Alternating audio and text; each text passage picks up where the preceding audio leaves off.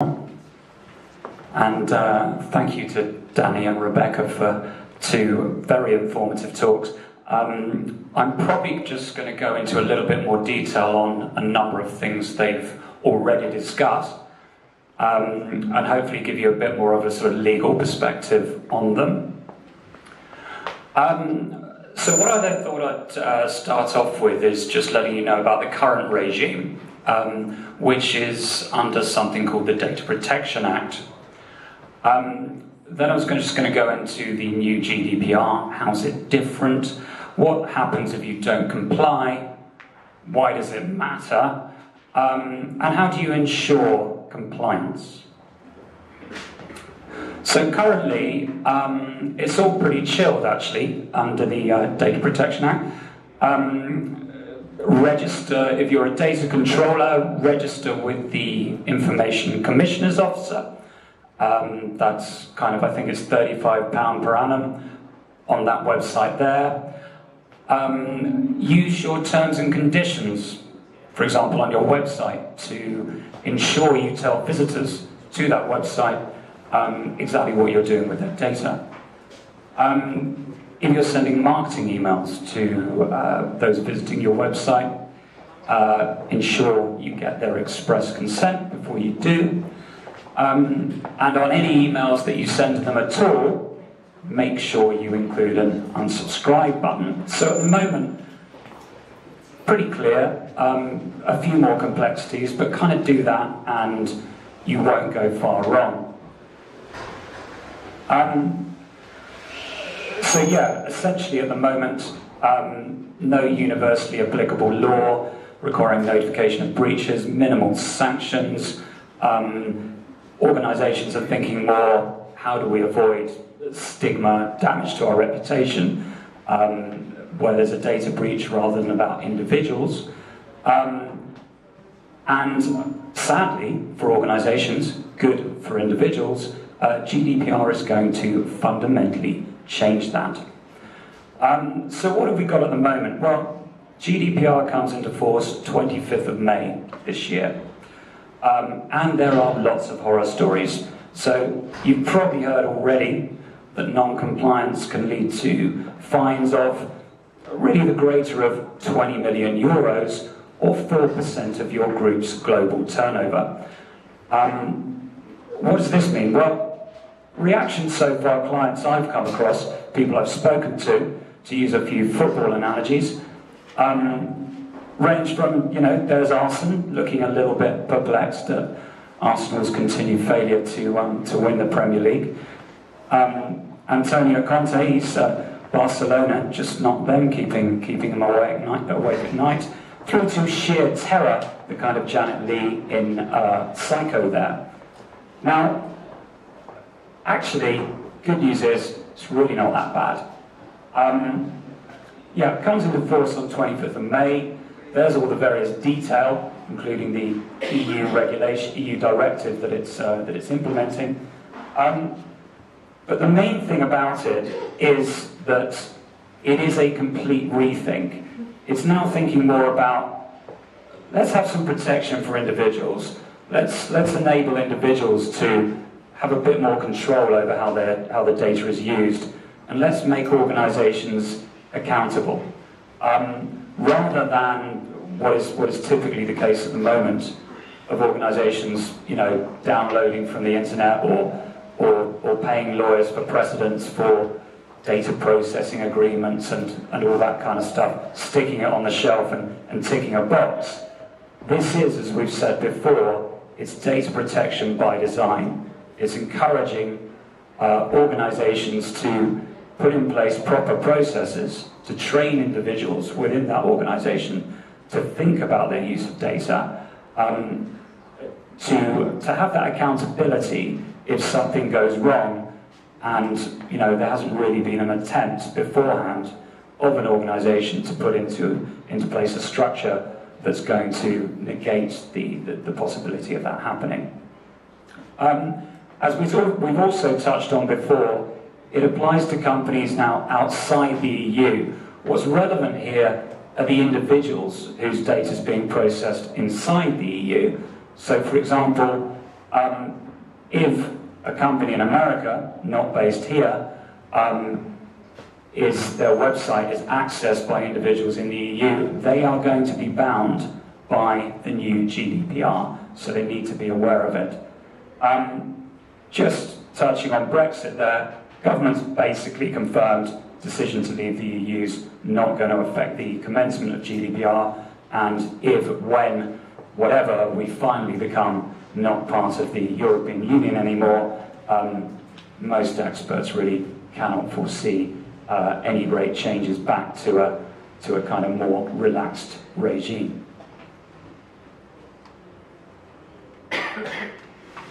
So, dealing with the basics, as we've said, GDPR gives individuals more rights and protections regarding how their personal data is processed, used, and shared between organisations.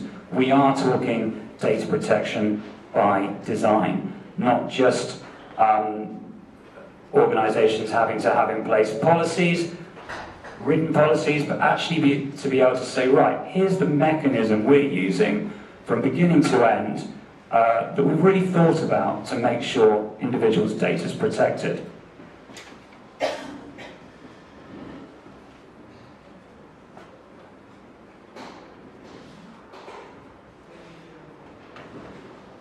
So just dealing with that a little bit more. Accountability and processes. Not just principles being put in place, but GDPR requires you to show how you comply with those principles. From the very beginning, not just making decisions, but documenting the decisions that you make about the use of an individual's personal data.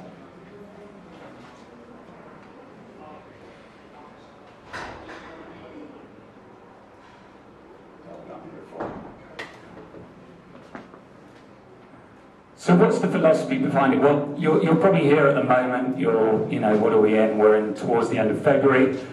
May's coming pretty quickly. From an organisational point of view, look upon this as a good housekeeping opportunity. The philosophy of GDPR is, if you don't need the data, don't keep it. Think about what data your company actually needs. Do a data audit to determine what data you've got, within your organisation, what departments have what data. Does every single department need every single piece of data? Or can you, as you're really obliged to do, silo it so that only departments that need particular pieces of data, personal data, have access to it? So basically, if you don't need it, get rid of it.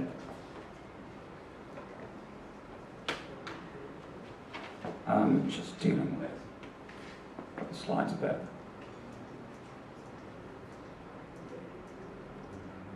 There we go.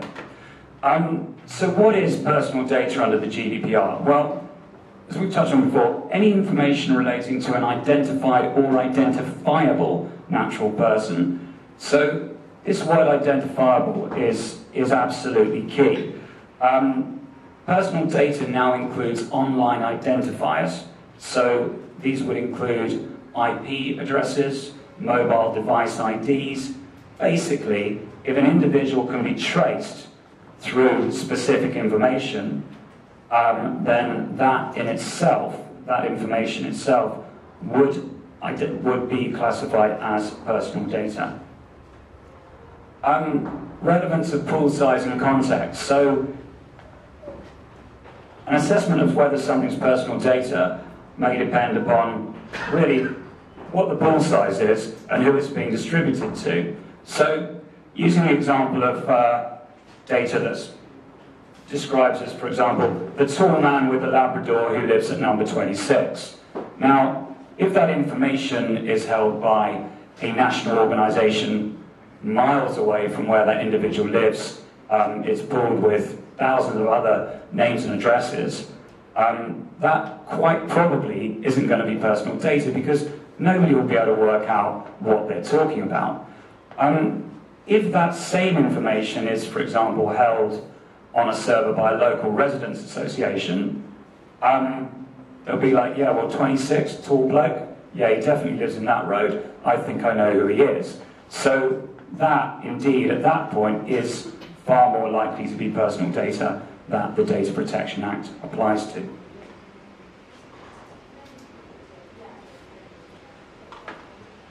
Accountability. So, as we've said, requires you to comply, to confirm how you comply with principles, document decisions you take about a processing activity.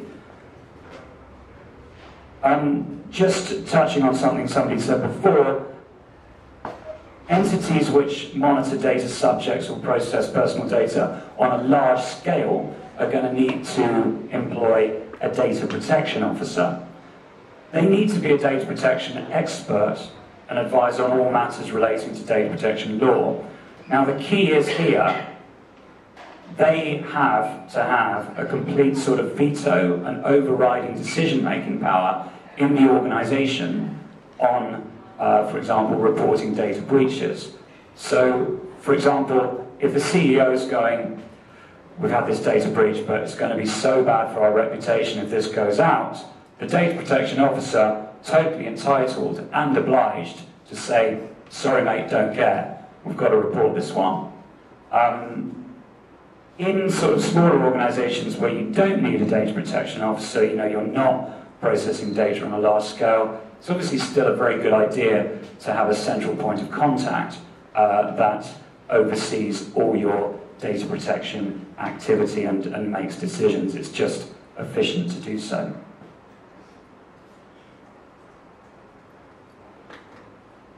So we've dealt with what personal data is, the sort of principle of accountability.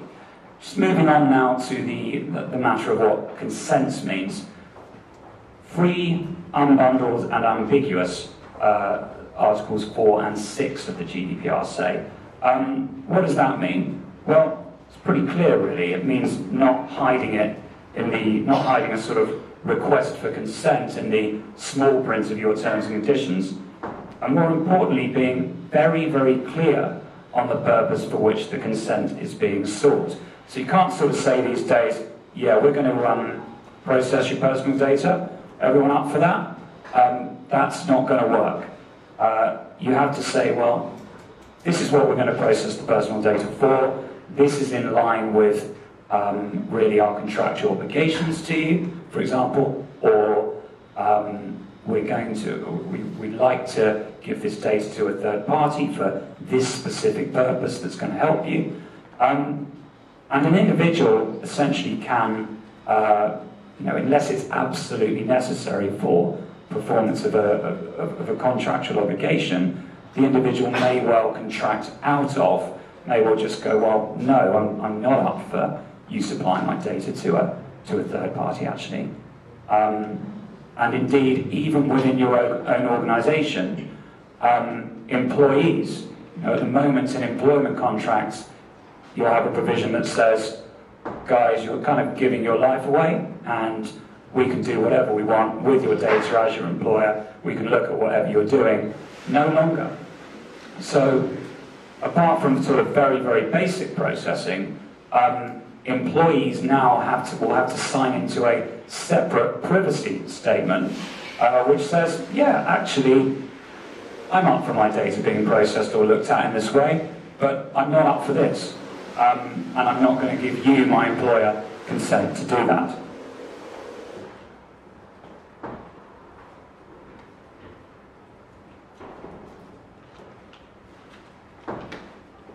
Going back to the principle, very, very important here, of stopping unnecessary storage. If you don't need it anymore, get rid of it. And that's a process that you can definitely start before the GDPR comes in. So you've got a few months now to consider that. That key point that I talked about, which is not just getting consent for data processing, but consent for the specific purpose that you're using it for. So you might have, for example, consent from an individual to process their data for purposes directly connected with performance of the contract that you're carrying out for them. If that consent changes, if, for example, you think, right, I want to send out a marketing newsletter, or actually could be useful to transfer this data to a new department in our organisation to offer them a new kind of service, that is a point where you would need to get fresh consent from that individual. It's not just a blanket, right, this guy said yes, we can use his data for whatever we want. Storage location, so that's another big one. So GDPR imposes restrictions on the transfer of personal data outside the European Union. So really, default position, don't store it in countries outside the European Economic Area. However, there are exceptions to that. The European Commission has said and has made what's called adequacy findings in respect of the storage of data outside the European Economic Area. That is generally based on things such as a country having really solid legislation and commitment towards data protection. It can also be given in respect of organisations, even in a country that wouldn't be given an adequacy finding. Organisations that, for example, have really strong policies, procedures in place, they've trained all their employees and staff, they've got their data breach policies organised, there may well be an adequacy finding in respect of that organisation, and therefore you might be able to store your data with that organisation outside the European Union on that basis. However, adequacy findings are an ongoing monitoring exercise by the EU, so they can change. So always look at the updated guidance there. Even within the EU, don't just, for example, go, oh yeah, we've got an amazing coding team in Eastern Europe, for example. Probably true, but it's also important for your own protection to go, okay, well, if we have got that, let's make sure we have really good data processing, data transfer agreements in place with, for example, this subsidiary that's based in Romania, Lithuania, for example. Make sure we've trained local employees on what their obligations are, how to deal with data breach, etc. Because although it won't be a breach, obviously, by just transferring the data to those places, if you've got a load of untrained people who don't know what they're doing, the chances are, of them involving you in a breach that you will be responsible for are fairly high.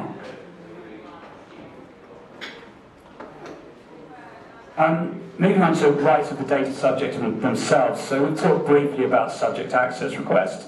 At the moment, businesses now must provide a copy of the personal data they're processing or controlling to an individual that requests upon the payment of up to £10. Now, believe it or not, the payment of £10 seems to be a massive disincentive on people to push through with their requests. So organisations, it's not really a massive administrative burden for them at the moment. There's now going to be no charge for that request. And currently you've got 40 days to respond. Now you've got less than a month. So, ouch. It's businesses are bracing themselves for a lot more of these. Worth knowing that there are sort of ways around it.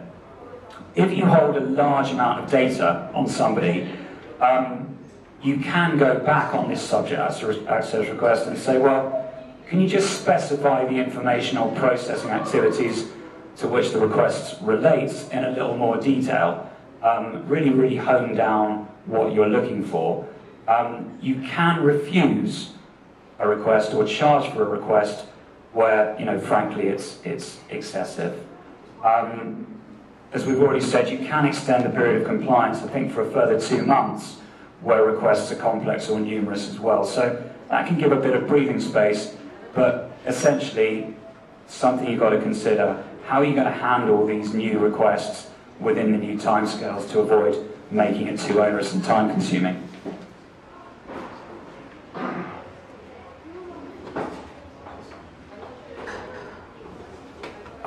The right to be forgotten. So GDPR now provides basically an individual if a contract is ended, for example, an individual should be able to write to an organisation under GDPR and say, can you just get rid of all my data? I don't really want you holding anything on me. I don't want you sending me any more marketing emails. Just stop bugging me. And so, for example, this is going to be quite difficult, again, for an organisation to implement. And I think what you've got to think about here is actually really good IT to enable this process to be, again, a little less onerous. Now the real fun and games. Data breach. So what's the current situation on data breach? Well, it's pretty chilled, actually. So I've come across a number of organisations who've been contacted, for example, by the Metropolitan Police, going, don't know if you knew this, but we've been on the dark web of late, and there's a lot of credit card information that sort of seems to come from your users just floating around for sale. Wondered if we should have a little chat. And from my experience to date, the focus of the response has been a sort of, oh shit, this is bad for our PR, let's get PR involved, let's get our lawyers involved just to deal with the police.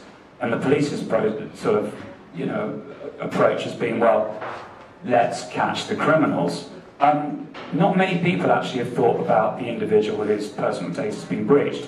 So I'd imagine all of you at some point have probably received an email from a big organisation that says, hey, we're just getting in touch, no big deal or anything, but just routinely, maybe you might want to think about changing your password. Yeah, absolute giveaway, oh shit, had a data hack. We're not really going to tell you that, but we don't really have to report it. Police have probably told us not to because they're trying to catch the criminals, but do it anyway, otherwise your personal data might be at risk. That's essentially what that's saying.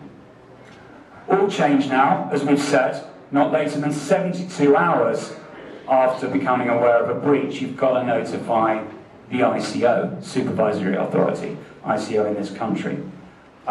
Second bit, really important, if there's a high risk to the rights and freedoms of individuals, you've got to also notify the affected individuals without undue delay. And both to the ICO and to the individuals, that's going to have to be pretty specific. What the data is, how you found that it's been breached, what the potential damage is likely to be, and what you're going to do to try and solve the problem.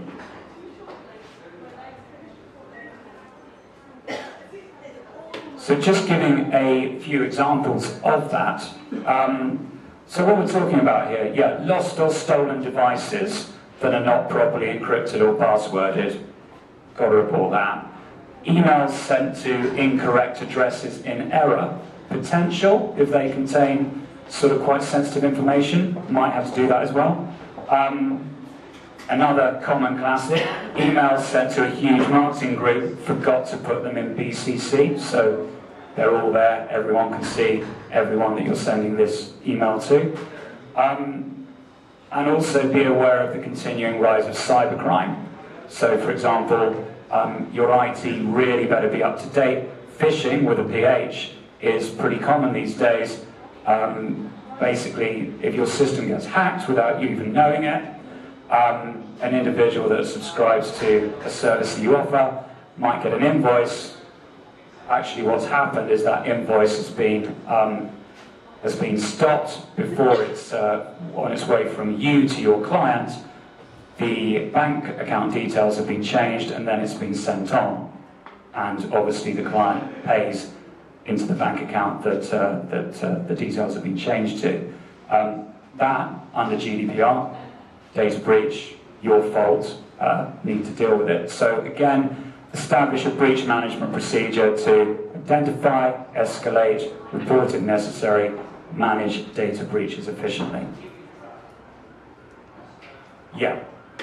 So what happens if you don't comply? Well, a lot of people here are probably too young to remember the year 2000, but basically what was going to happen on the moment the clock struck midnight, New Year's Eve 1999, planes were going to fall out of the sky, buildings were going to explode, Everyone in hospitals was going to die. It was just going to be a disaster. And lawyers were loving this because they just were charging fortunes for people to put in place policies that said, hey, not my fault if all that happened. This isn't it. This isn't the same thing. You can't stick your head in the sand on this one. There is a lot of hysteria, but this really isn't an idle threat. You will be found out. Supervisory authorities, Article 58, GDPR, enjoy wide investigative and corrective powers. On-site data protection audits, power to issue public warnings, reprimands, orders to carry out specific remediation activities. This is big, and it's going to go beyond the 25th of May. So really, really start organising your compliance now. Obviously, what we were talking about before, that sort of 20 million euro fine, etc., generally don't worry about that unless you're a really bad person. You know, if you've had massive breaches, you've deliberately not notified, you've been totally reckless on your compliance, loads of people have suffered, then understandably, as an organisation, you can expect a pretty big fine. So there are some sort of practicalities here that you can use to deal with the issues. So create awareness as an organisation among your relevant group heads and decision makers that this is here, this is what it means, this is what we need to do about it. We need to put in place a sort of cross-organisational, transparent data protection by design system so that everyone knows their jobs, everyone knows what happens if there's a data breach, people know what happens if there's a subject access request, all that stuff. There's got to be a system that's ongoing to deal with it. As we've said, data audit, really good idea, not just at the beginning but on an ongoing basis. Do you really need this data? Does a department within your organisation need this data, or can it be confined to a particular area? If not, then just keep it. In terms of data that's retained, simple stuff: record where it came from, what consents are in place for processing, who it's been shared with, either within your organisation or if people consent outside that organisation. Again, is there a legal basis for retaining it? Is there a legal basis for the data being in the place within your organisation that it is? If you get audited, this stuff's great, because obviously, the ICO, they're not nasty people. If you've got policies and procedures in place, if you're really trying, they're likely to be pretty sympathetic. If you're using subcontractors or subsidiaries to process personal data, put data processing agreements in place to ensure everybody, them included, have appropriate security and decision-making mechanisms on the use of that data. Basically, you're responsible for everyone in your supply chain. So if you've got those kind of things, you can say, you know what, at least we tried our best. Implement training for all staff, obviously. Put confidentiality provisions and codes of conduct in both employees and consultants' contracts in staff handbooks. Set up data use and data breach policies. Not just train people, but sort of make it really, this is one of your obligations if you're working for us, to know about this stuff. And the big thing is here really is not law, actually. It's IT. It's, if you had an individual that needed to oversee and run this whole process, it just wouldn't work. They'd go mad in seconds. This is work with IT departments for good online organisation of data, regular internal audits, security on which departments can access data, particularly very sensitive stuff. If you're holding medical records, data on children, that kind of stuff, you don't want that on the central company server. It has to be protected with access only by people that really know what they're doing and really have to have access to it.